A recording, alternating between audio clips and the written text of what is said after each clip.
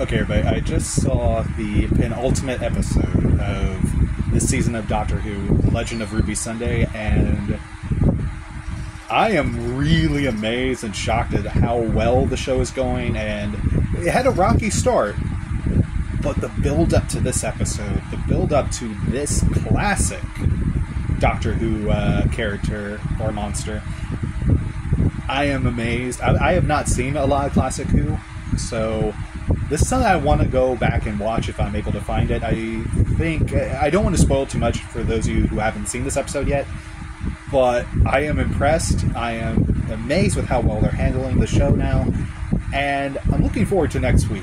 I feel like it's going to be insane. So far, it's been insane.